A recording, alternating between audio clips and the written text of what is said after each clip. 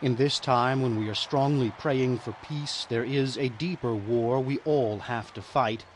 It is the strong and courageous decision to renounce evil and its enticements and choose the good, to be ready to pay in person.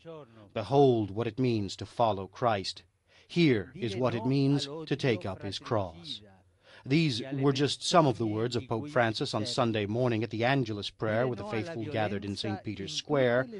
The Pope said that following Christ involves saying no to fratricidal hatred and to the lies of which it makes use, to violence in all its forms, to the proliferation of weapons and their illegal trade. Commenting on the Gospel reading for this Sunday, the 23rd in Ordinary Time, the Pope recalled that following Jesus doesn't mean taking part in a triumphal parade. It means sharing in his merciful love, becoming part of his great mission of mercy towards each and every man. The mission of Jesus is precisely a mission of mercy, of forgiveness, of love. Jesus, he said, is so merciful. And this universal forgiveness, this mercy, comes through the cross.